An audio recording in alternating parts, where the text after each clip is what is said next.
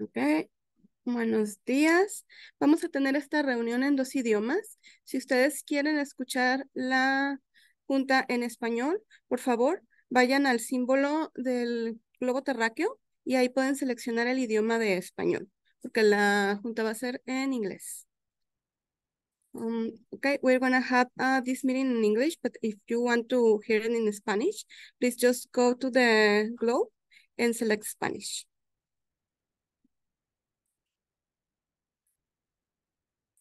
If you don't want to be recorded, please just turn off your camera and you are not going to be seen. Okay, and this is our committee. Daniela Velasco is our president. She's not here, unfortunately.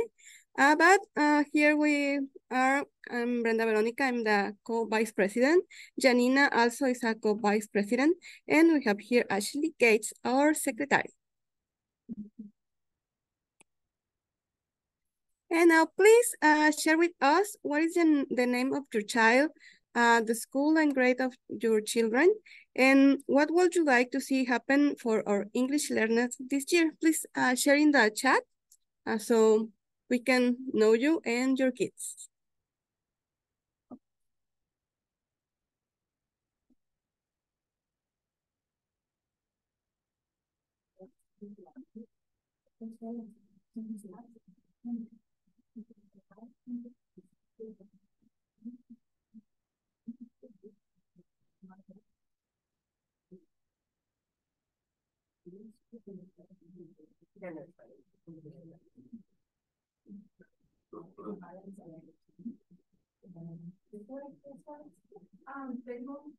I have a review when I have a little one.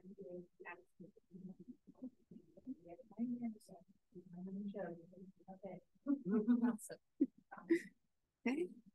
Who's not monitoring the chat? Do you want to tell us who we have with us and what we're seeing? So far we have Liliana. She's a dealer at the Mitchell. Mm-hmm. Okay. Okay, big turnout, but we're recording, so that's good. Okay.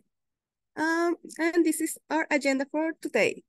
For new information, we're gonna learn about being bilingual. It's a superpower initially, the English learner progress, and the ELAC reports from each school. And the follow-ups is goals for 2023 and 24 and progress made so far. So this is our agenda. And for the presentation for our agenda, we have Miss Julie Kane. So she's going to go in with this meeting. Thank you, Brenda. Mm-hmm.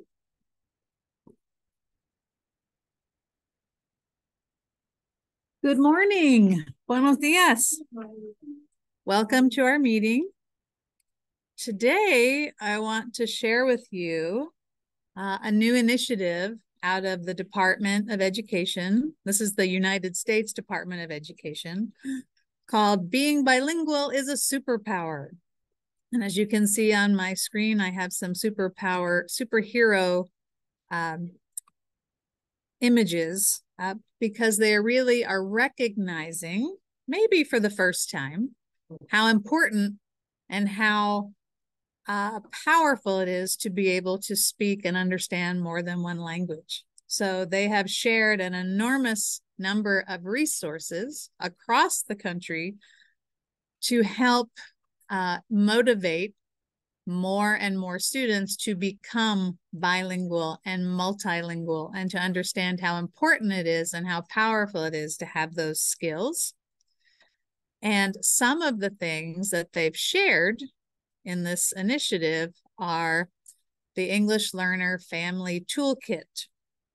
Those of you who are here in person, I gave you a copy of the English so far. I'm printing the English, the Spanish, and the Arabic version of this document. And I wanted to take a few minutes just to orient you to it. And we will share copies at each school site, as well as share the link with you so that you can look at it. And we can work on parts of it at each of our meetings. So I'm going to stop sharing for a second and shift so I can show you what this looks like.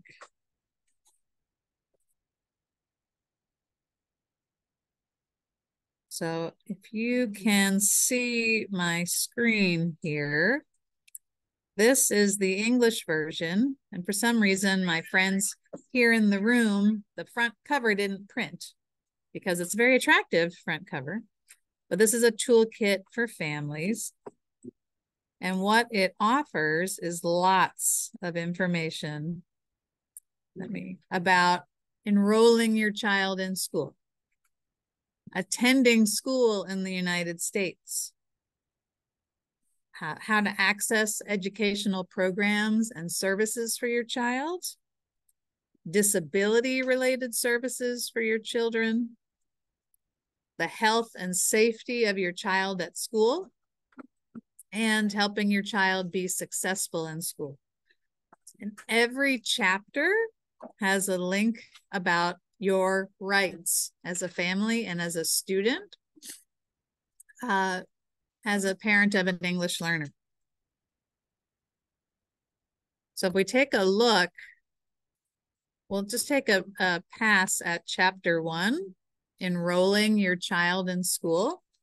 For many of our new families coming from other countries, our enrollment process can be a little confusing. It's different.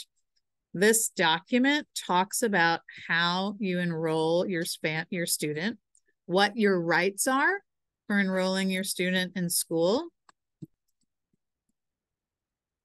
If you keep scrolling through, it gives you in every chapter suggested questions to ask school staff so that you can be informed.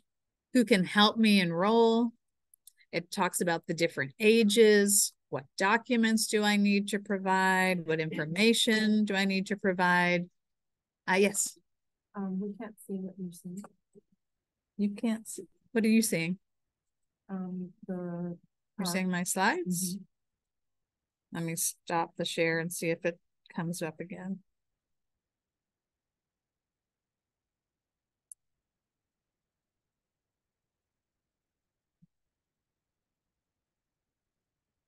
Do you see it now? Thank you. My apologies.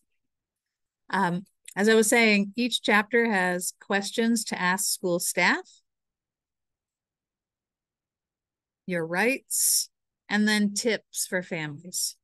For instance, the number 1 tip for families is here. It says, do not sign any paperwork until you understand the information. One of the documents we often have challenges with is the home language survey. Parents fill it out and sign it and don't always understand what it is they're filling out. So we spend, when I say we, I mean your ELERT at your site, your community liaison, spend time helping parents understand what it is and what it means. For those of us in the room, you filled out a home language survey before. It asks you 4 questions, trying to get at what is the language that your child is most comfortable using. It tries to identify if your child might need extra supports in learning English. And it triggers the initial LPAC assessment to see the level of English that your child speaks, which then leads to, if your child's identified as an English learner, it leads to receiving English language development services, right? But many parents have heard rumors, I'm just going to write English, English, English, English, because I don't want my child identified as an English learner, because that is bad, right? My child's going to be segregated. My child's not going to have services. That's not true. And we want parents to understand that this is an avenue for help, because how do you learn science if you can't speak the language and understand the language of the class being taught? So it's really important that our parents understand so that we can give our kids the best possible resources. So I encourage you, again, I will be sharing the English version, the Spanish version, kit de herramientas para familias de aprendices de inglés, right? I will share the Arabic version because they do have that available now as well. So that at your sites, there will be a copy available, as well as you can dig in at your ELAC meeting. You can start talking about where are the areas where we feel good?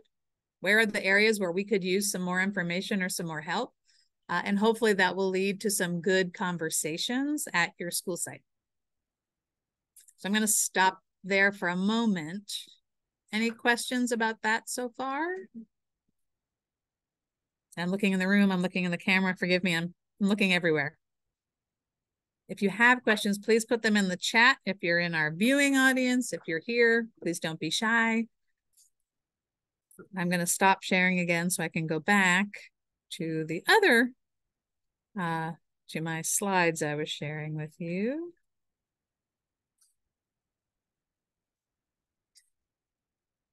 Okay, are you transitioning with me? Do you see slides now?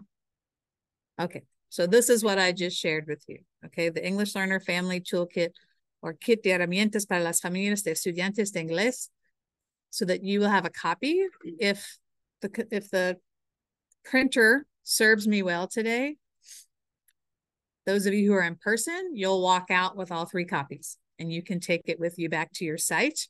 If it doesn't, which is possible, knowing how things work, I will send them home this week with your alerts or your community liaison. So there is at least 1 printed copy of each at your site. I will also give the links so that it's on hand for any parent who comes in to see. The second resource that the Department of Education shared last week is this document, which is a handbook for refugee parents. And it goes into great detail about United States schools for our families who are newcomers. And we'll talk a little bit more about newcomers as we go through our data in a minute. But let me show you, I'm going to try sharing again, a different document just so you can see. Hopefully you will. There it is. Okay, are you seeing what I'm seeing? Okay, so this is a very large document, but it has everything from, if I can make this bigger,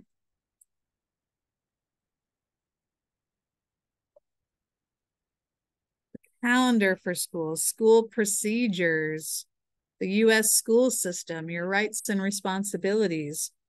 Questions like, what do children learn in kindergarten? It might be very different here than our experiences have been in other countries, right?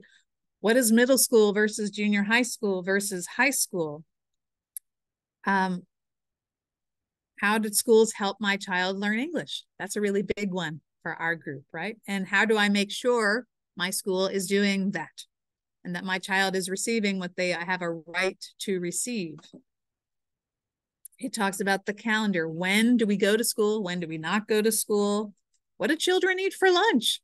This can be very different and very jarring for a student who comes from a completely different system. It goes through the emergency contact cards, how to get an interpreter, rules and discipline, parent participation, preparing for college. I mean, it is, as you can see, immense. It is many, many pages. But what is helpful for schools and helpful for parents is it has lots of visuals, lots of vocabulary, lots of support for parents. So again, this is a resource we'll have on site at every school. Our community liaisons, our English language instructional resource teachers, our social workers, all will have copies of this to help our families feel more comfortable and understood. The Department of Education has provided it so far in English, Spanish, and French. Interestingly, though, French can be very useful for some of our Arabic-speaking countries, for our Vietnamese-speaking families. So it's a bridge. I'm hoping they will offer more languages as time goes on, but we are amassing a large number of resources. So you and all of our families, new and even those who've been with us for a while, understand how our schools work. So I was really happy to see that the Department of Education across the whole country is making an effort to make these resources available for our families. And I wanted you to have them. So you in the room, you got first dibs, but we will make sure that we have copies everywhere in all of our sites. I'll pause again. Questions, comments? Okay, I'm gonna unshare again. And I'm gonna go back to our slides.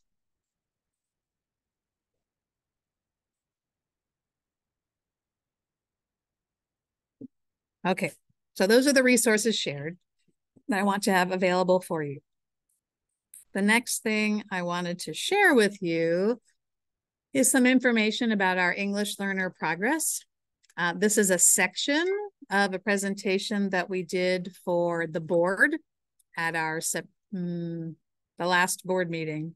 So the November, I forget the date, board meeting that we had, 16th, I think, to give you a sense of where we are with our English learner progress as a district.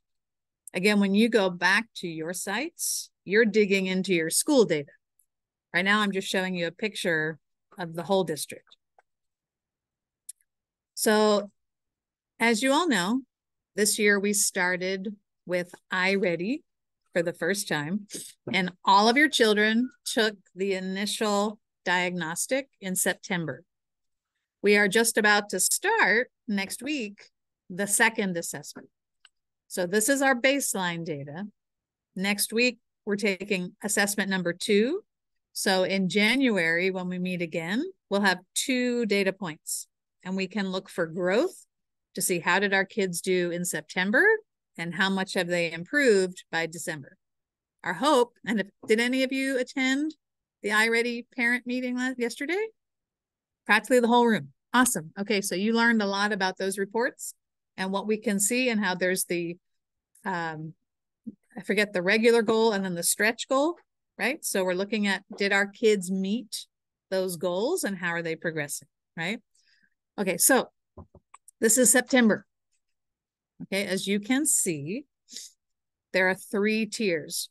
Green is where we want all our kids to be. That's tier 1, right? If we're doing our jobs effectively in the classroom, about 80–85% of our children should be in the green, right?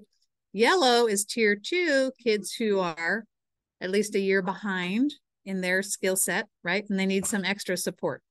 And then tier 3 are our children who need a lot more support to make it to grade level. Now, specifically what I pulled out to share with you today is our English learners, because this is our English learner group, right? These are the kids that we want to think about. So as you can see here, our initial fluent English proficient students, and those are the children who fill out the home language survey and say, I speak a language in addition to English, and they're assessed and they come out fluent. I'm fluent in English and I'm fluent in my home language. They are performing very well on the September assessment. Our reclassified fluent English proficient are our students who filled out the home language survey, were identified as English learners, went through our English language development program, and reclassified as fluent English learners. They're doing phenomenally well in language arts, right? That's a success story that our English language development program is working when our reclassified students do so well. Now, if we look at our English learner population, they're not doing as well. Now, one could say, well, that makes sense. They're learning English. Many of these children are first grade. This is grades 1st through 8th. So our kinders aren't included in this data, but these are our first graders. A large percentage of our first graders are in their 2nd year of learning English. So being proficient in an English language arts test is not highly likely. It's normal. We're progressing, right? So in our English learner world, we're monitoring 2 things. How am I doing at content grade level? And how am I progressing in becoming proficient in English? Because they both have to happen, and they will meet, as we see with our reclassified fluent students, but it may take longer than our students who walked in the door fluent in English, right? So that's our language arts data. In this, and I'm sorry, my screen, because I'm screen sharing, you can't see this, but what we're working on for our staff is our teachers are doing intensive iReady training with the same Amanda who presented the parent workshops yesterday. She's working with our teachers too, to help them become really proficient in assigning the lessons in MyPath and monitoring student progress. And our alerts are paired with them to make sure that we're always focused on how is this working for our English learner students. Because iReady was not developed for English learners, it was developed for fluent English students. So we have to make sure that we're always adding that extra support for our English learners. And that's where the alerts come in. Similarly, in math, we're doing the same work. Now, in the math data, our initial fluent students and our reclassified students are doing better than others, but we'll all agree our math scores are not fantastic, right? There's a lot of work to be done here. And we're hopeful that our December data is going to show significant increases in our students' progression. And again, our alerts are pairing with the teachers. This first semester, they've been focused on language arts. Starting in January, they'll be focused on the math. And again, alerts are paired with the math TOSAs to make sure that we always have English learners in mind as we're working through the math that was developed for fluent English students, right? To make sure we have both. What I presented to the board and what I wanted to make sure everyone understands is that English learners are a very diverse group. They don't all look the same, right? They come from many different countries. They have many different backgrounds, and we have many different experiences. But I jumped ahead. I just want to make sure that I shared this slide on just the MyPath. That is the work. And again, you saw that if you attended the parent workshops yesterday. And Amanda walked you through what does MyPath look like? What does it look like for your child? How do you support? And I think if I heard nothing else last night, she said, don't intervene, support, and celebrate, right? The diagnostics intentionally ask your kids questions that are too hard. They intentionally ask questions that are too easy. And they intentionally ask questions that are just right to get a sense of where your child's performance level really is. And then the MyPath helps them work right there. So if they come to you and say, Mommy, I couldn't answer any questions, you say, you know what? The test is just seeing where you are. You're a first grader. They asked you some 8th grade questions and they asked you some kindergarten questions, and they're trying to get it just right. So just trust in the process and keep working at it, right? And our goal is just to give them the time and the space to practice those exercises, right? And hopefully we'll see in December when you get a progress report that your child is improving. And if not, now you know questions to ask the teacher, to ask for help. So back to our English learners, or a term that is a better descriptor is our multilingual learners, because calling a child an English learner implies that they're missing something. They're learning English because they're already proficient in another language or more. Some of our children speak 2 and 3 and 4 other languages. English is just another one. And remember, we said being bilingual is a superpower. As we see with our reclassified students, the more languages you know, actually the better you achieve. You see connections across languages. It stimulates parts of your brain that really are important for success in life. So we would like to see all of our children bilingual, multilingual. I'm in awe of some of our families and parents who come in and say, well, this is just my 6th language. You know, we used to think that having 2 was really cool, okay? But if you can speak 3 and 4 and 5, you've really got it, right? So that's what we're aiming for all of our kids. But when we look, because when we looked at the data, you saw that our English learners were progressing at a much lower rate than our reclassified English learners and our initially fluent English learners. This helps explain a little bit of that. If you look at our data, 146 of our students are newcomers.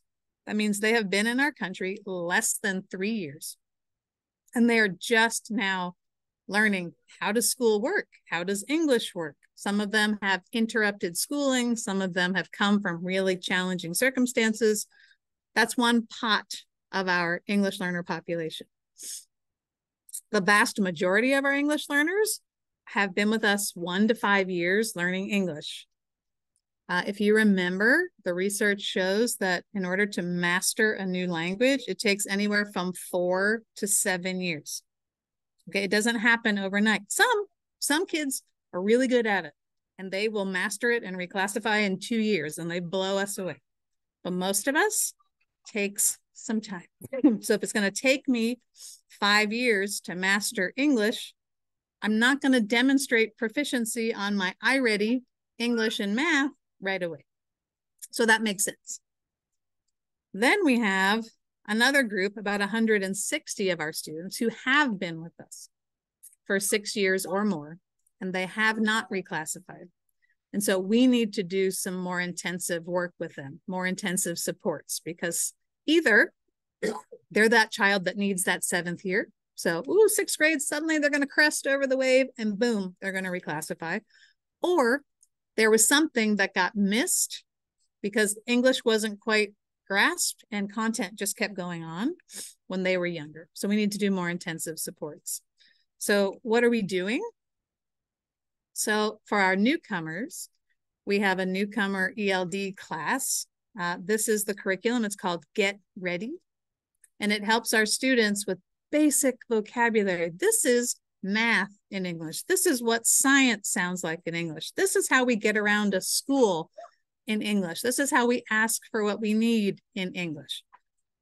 It's a very targeted program. We offer it at the middle school in their designated ELD class. All newcomers, 6th, 7th, and 8th grade are together, 1 period a day, working through this curriculum. And when they reach a certain level of proficiency, they move to the intermediate ELD class. At the elementary schools, we use this in small groups during ELD time. And there are also newcomer support groups before and after school, building community, building friendships, helping them understand how the school system works. We also, if you haven't heard, have a brand new ELD curriculum for all our English learners. It's called Benchmark Express. The teachers have been working with it just since September when school started. It's better than the ELD program we had before. It's aligned with the LPAC task types, and it has interim progress monitoring. So that the teachers can assess the students and give you feedback on how they're progressing in their English language proficiency. So it's a big improvement. It's just one more new thing the teachers are grappling with, along with iReady and that. So we're all learning together. We also have phonics intervention, particularly at the middle school level. And our middle school teachers, our English language arts and English language development teachers, are going through a full year training on getting reading right. Because our secondary teachers were not trained in how to teach reading. Secondary teachers expect that when a 6th grader arrives, they can read. They're not prepared for a 6th grader who reads at a 2nd grade level. So we are doing intensive work with our teachers to give them strategies and approaches to help our students who are in their classes in 7th grade science and 8th grade math, who are reading at a 2nd grade level. How do we support them to help them move forward? So that's another layer of work that we're doing to support our kids. We also, as you know, we have our alerts at every school site, and they are coaching our teachers. They're following the data, going to the classes where most of the English learners are, and coaching those teachers through, helping those kids move forward in their English language development. So there's a lot happening on the academic side.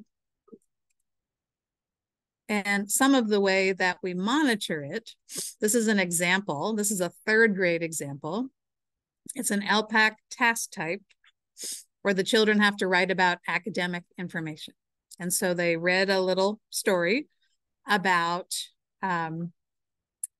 animals in the water.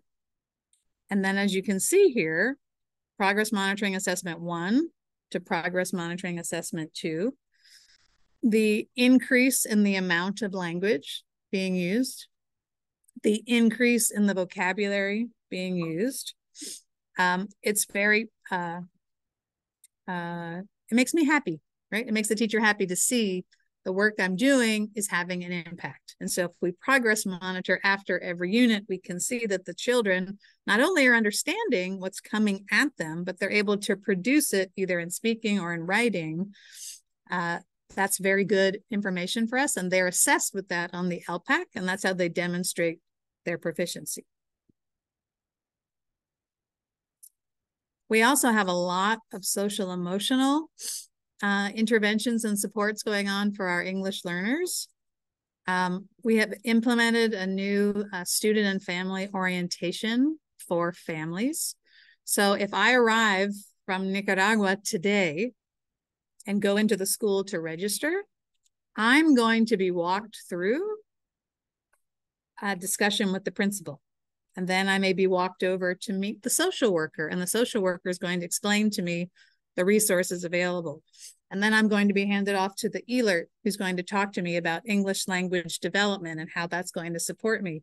And then they're going to walk me over to the counselor, who's going to give me my schedule and take me on a tour and show me where my classes are. And then I'm going to go see the tech advisor, who's going to issue me my Chromebook, help me log in, get me into all of my programs. Then I'll be taken to see where the recess yard is, where lunch is, be introduced to school supervision aides. And then I get sent home and say, we'll see you tomorrow. And the principal and the team informs all the teachers on the roster, guess what? Juan is starting with you tomorrow. Juan comes from Nicaragua. Here's what we know. How much schooling he's had, interests he might have, areas of need they might have, so that when Juan shows up on the first day of school, everybody's like, hey, Juan, I'm so glad you're here. Welcome, come on in. And we're good to go. As opposed to in the past, oftentimes teachers would open their door and there's a new kid standing there. They've had no information, no preparation. This is a much warmer and more welcoming way to bring our kids in and help them feel successful from their very first day. We also do advisory sessions for the newcomer kids with our social workers, again, building friendships, helping them understand how school works. We have newcomer support groups before and after school for our kids.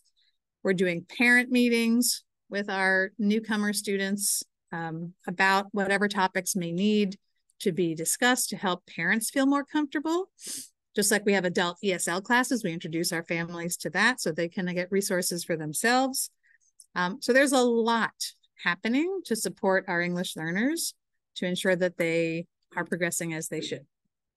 And I hope you are observing this at your site. And if you haven't seen it, feel free to ask about it.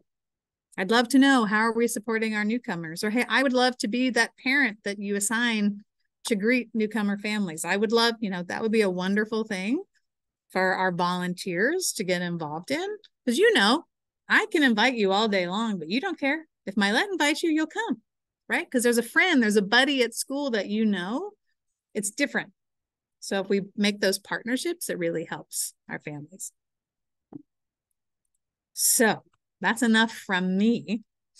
What I wanted to do now is to hear from you about what's helping or happening in your ELACs at school, what questions you might have. And as I was preparing this, I just wanted to share this with you because I found this, my computer doesn't trust me. No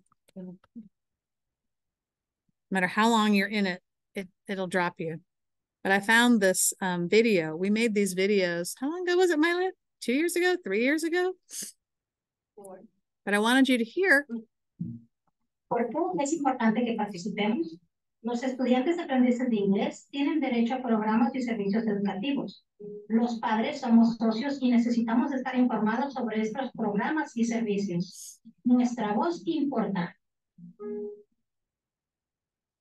Mylette, you want to tell us a little bit about our history of video making? Well, back then we were a big community of volunteers, and this room was filled with parents that wanted to make an impact in our students' academic development. And Ms. Julie started this committee, and one of the parents from Anderson was elected back then. Mm-hmm. And she passed on the position to us. And Ms. Julie said, how can we spread the word? And we came up with ideas of having each school record a video of what DELAC is and what it does. Because even now, you asking how your DELAC looks like at your school sites. For Anderson, this first meeting was only me showing up. Hmm. So probably there's some misunderstanding of what DELAC is and what it does for the students that are learning English and for the whole school community. Because if the English learners, it's a big group. If they grow academically, the whole community, the whole school community will benefit from that. And that's how the video came about. Having a voice, like in the video says, that Ms. Julie gave us this, having each school site, and probably each school site has one video like this with the parents that were part of the committee back then. I'll find them. I'll find Mylette's version. I know Adams did one. I know Twain did one. Green did, yeah. So they're out there, and I think we're at a point where we need to do it again. Yes. We need to get, and again, it can't be me. It can't. It has to be you. They have to see you. You're the one that's at the pickup line with them. They're at the drop-off line with you, at the PTA meeting, at the winter concert, whatever. They need to hear from other parents that this matters and what you're learning and what you're doing to support our kids. But I know Twain is here, Anderson is here, Mitchell's in the stratosphere. I'm not sure who else. Oh yes. Well, yeah, you're Mitchell and Carson, and yeah, you're all of it. What's happening at your sites currently? Hi, good morning. My name is Tanya, and I am a DELAC member from Mark Twain. In our last meeting, we were seeing the statistics of how the English speaker learners did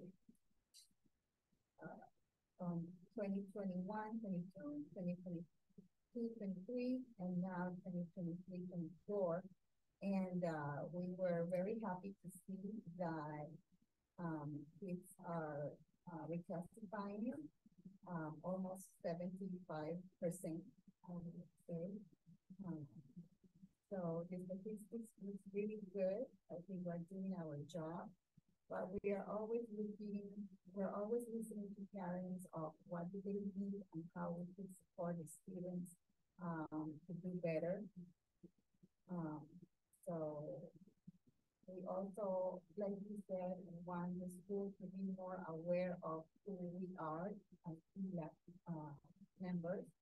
So we were planning on probably making a little posters or banners whenever we have our meetings, maybe having the members t-shirts so that parents could be free to ask us any questions because more parents are aware of who we are, but it's not, I think it's not good enough. We want really to everybody to know what DELAC means so that we could help the students better every year. Great. So you're working on it. I remember one word that you used years ago. It was not an English learner. It's An emerging bilingual? I like that. Hmm. We were talking with our with Miss Gill at Anderson that probably having an ELAC meeting. They're like, what is that? And the acronym, it doesn't click, right? And when you said English learner also, it's like, oh no, my student speaks fluent English. Well, it's also the misconception of English learner. But I like the emerging bilinguals, yes, or multilingual learners. So calling the parents, having all the words attached to it. And you said it in the statistics. When they speak more than one language, they're doing much better academically. So there is a benefit. Yeah. So that's one of the things, like you said, brainstorming ideas of how to bring parents. That was one, to change the title instead of ELAC meetings, having words that can connect with the parents, and they will be willing to comment and to know what is this. Thank you. That's a great info because we're not so we are still brainstorming it in our banner or poster. So it will be probably ELAC, and then using these words like emerging learners, multilingual students, and probably like, I don't know, something to motivate students and the parents to see like, oh my gosh, we can, I want to reclassify, because a lot of parents, I notice that they don't know what it is to reclassify. It's like, oh no, we speak English. Like, I have a parent that she told me, oh, well, I speak Spanish, but my husband speaks English. So my child, she speaks English too, and she barely speaks Spanish. Nonetheless, she's in the program, and she's like, I cannot understand what's going on. So I, had to explain her, like, how it works. And she was a little frustrated because she said, well, I didn't approve for my child to be in this program. I really don't want to go through this thing of reclassifying. And so, but I told her it would be nice if you can join us so you could see if your child actually is or not in, the ELAC, and if she is. Let's figure it out together, the way to reclassify. We're not talking about if she can speak or not English. We're talking about how confident and how, how much she knows in order for her to be successful when she goes to middle school. So thank you. We were also thinking of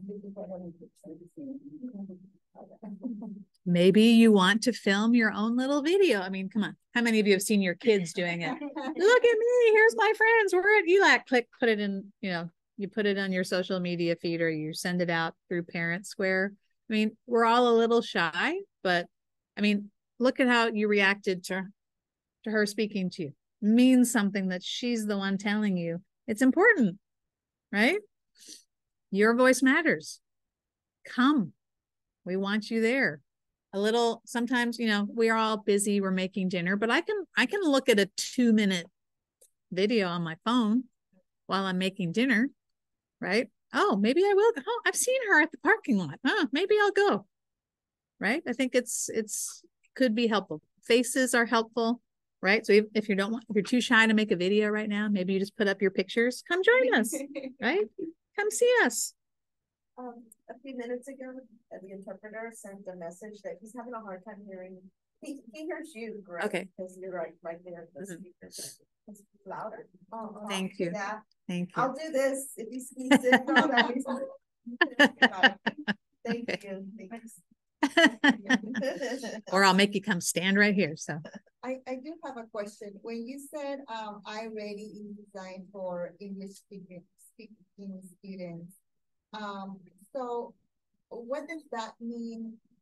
So how or when is the program gonna add more support, like phonetics or grammar exercises in the app for the students, right? How are we gonna, if it was designed for English speakers and not English learners, how are we gonna support more English learners? And things that, you know, like the phonetics and stuff like that.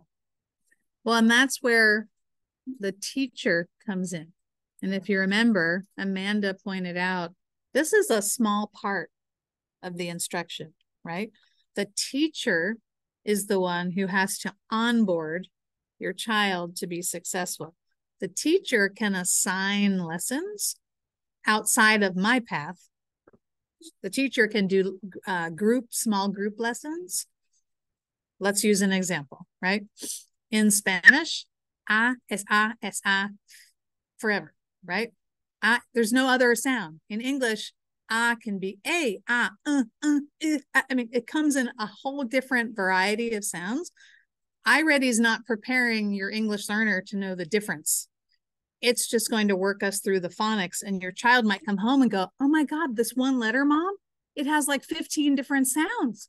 What's happening? In our language, it's one, unless it's paired with, you know, I comes together, right? But siempre es right? So it's a lot to learn. And so the teacher has to frame it like, hey, boys and girls, guess what? In Spanish, one sound only. In English, it can have a lot of different sounds. So today we're going to focus on this sound that the letter A makes and why it sounds this way when it is paired with this letter in front of it or this letter behind it. And as I always told my students, English is weird. English is a mixture of a whole bunch of other languages. We have stolen from the French. We have stolen from Spanish. We have stolen from Italian. We have stolen from German. Our rules make no sense, right? So I'm here as your guide to help you understand where we see commonalities. And then here's English, totally different. And so that's on the teacher. That we build into that English language development program.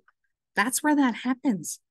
And that's why when parents say, it's okay, you know, we speak English enough. It's like, yes, you might speak English, but I'm talking about academic English and how to help your child read an 8th grade science text is very different than talking with his friends on the playground.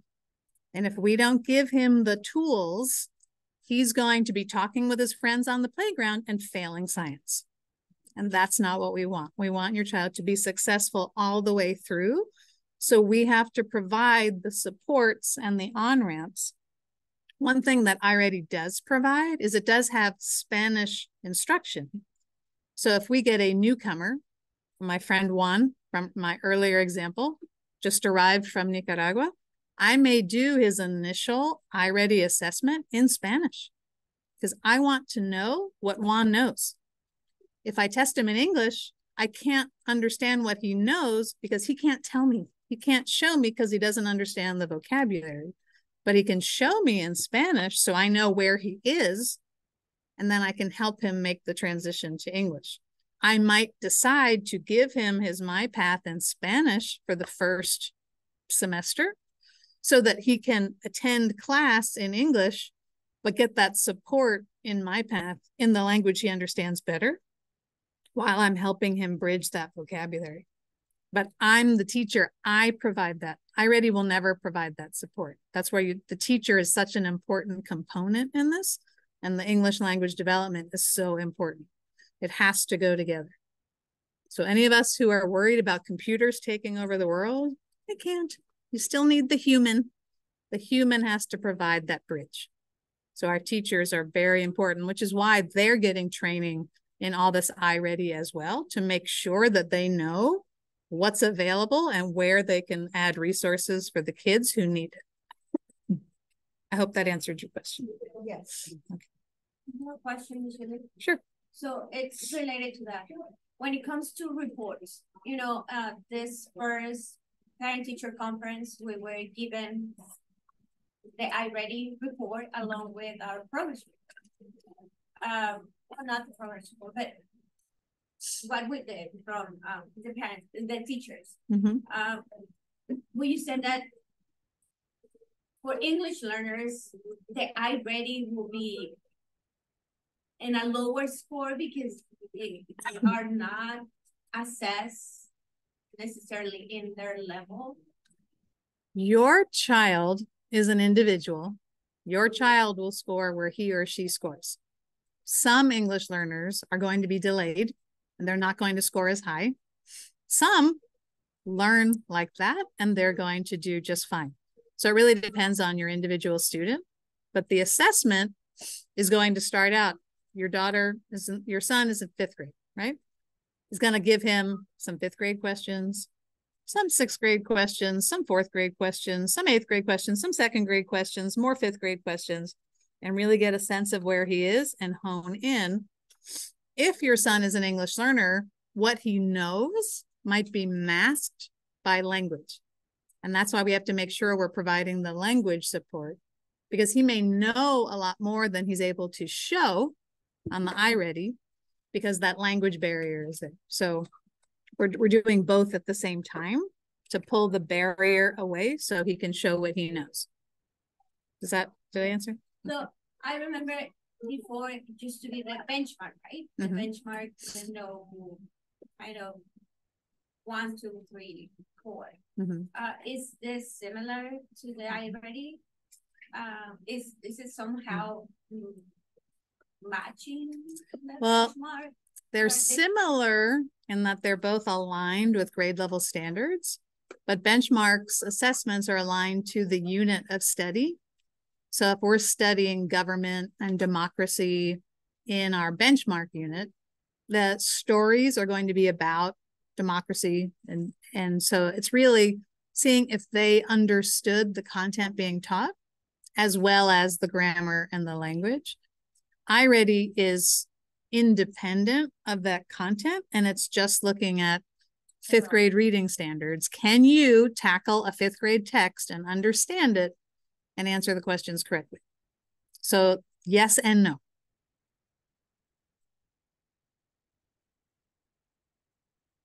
But both give us different information and they're both valuable about how our child is progressing. One last question. So yesterday, Anna was there at the iReady, and is she be able to ask the teacher for the report? She remembers seeing the paper, but she didn't know what it was. And I mentioned to her that she can ask for a copy. Is that possible? Yes? Yeah. I think now you might want to wait for the January, because then you'll have 2 data points, because the report is from September and they've been working. Now it's December. So I think the December report is going to be much more valuable to you because you'll see the growth, right? And so you have, I think report cards are coming out next week, right? And then your children will take that assessment, and then in January, we'll have the results. That would be, I mean, yes, of course, you can ask for the old one, but I think the more valuable one will be the January, where you see the growth pattern of where your child is. But yes, your teachers can get that for you. I missed the training yesterday. They already have that recorded on the Volleyball website, right? We've asked for it. It's proprietary to iReady, but Amanda, who presented, was asking if she could share the recording with us. So I'm following up with her. If not, I'll invite her to do another one. Because on the kids' Chromebook, if you log on to their iReady, you can see what scores they've gotten. So, I mean, it's going to have like all of their scores, like assignments or like, you know, little games and stuff that they play. But at least you can kind of see where your students are also. And she did introduce you all to the family resource webpage where you can get a lot of information. Now, if that's too much to wade through alone, you could always ask for a workshop from your language arts specialist or your math TOSA or your ELERT. Say, hey, would you mind? Could we bring a group of parents together and could we really dig into it? They'd be happy to. So don't feel like you have to wade through that all by yourself. you have resources to help you. So I know we're running low on time, but we heard questions at least, and some update from Twain, some questions from Anderson. Mitchell's in the room. What's happening with your ELAC? We have our second meeting, and Ms. Cruz showed some reports from last year about how our leaders are doing, and they are doing good. They are growing now. Mm-hmm. And we have our next meeting in January. Mm-hmm. Yeah. And yeah, it's been a great job by always. Miss Ileana, I think your ears are burning. I think you just got a compliment. Yeah. Well, that's great. That's great news. And I hope if our other sites here are represented, that you are also having meetings where you are getting turnout. I know Green was so excited. Green had their first ELAC meeting and they had 9 parents show up in November. Last year, it was typically they had their president was there every time, but they had a hard time getting parents. They got 9. And one of the things we're learning, both through our APAC committees, our DELAC, ELAC, SSE, the power of the personal connection, a phone call beforehand, calling your families, hey, we're having a meeting, we'd really like to see you. That makes a difference. Or your pictures or your videos, as we see here, anything you can do to get them in. And also looking to see, does your meeting time work? Does in-person work? Is Zoom better? It depends. As an example, yesterday we had 13 parents show up at Rogers in person for iReady. We had 39 online last night. Clearly, the nighttime was better for most of our families. I'll admit, I was watching and chopping vegetables. I was making dinner, but I could watch while I was doing that. It's hard to be away from home, but I could still benefit from listening. So we're trying to offer it in as many ways and times as possible. So that's something to consider with your groups too. When does it work for you? Because it's hard. And speaking of time, we're over time. So I'm going to just scoot forward, if I can make this move, just to remind you of the progress we've made. We've been working through these things. One of the things that was asked for prior was more music to help our children understand. Sharice Jones, our ELART at Twain, was kind enough to share this document, which I will share out with all of you. But it goes through all the different songs that are available for each unit. It shows you how to play them, how to access them. And there's not a ton, but let's say there's 5 per grade level, but it's something so that you can see how it works. And just for an example, like for Spanish, this is a Hola, Cristina. Hola, Cristina, ¿cuáles son tus personajes favoritos? Escucha, vamos a cantar. I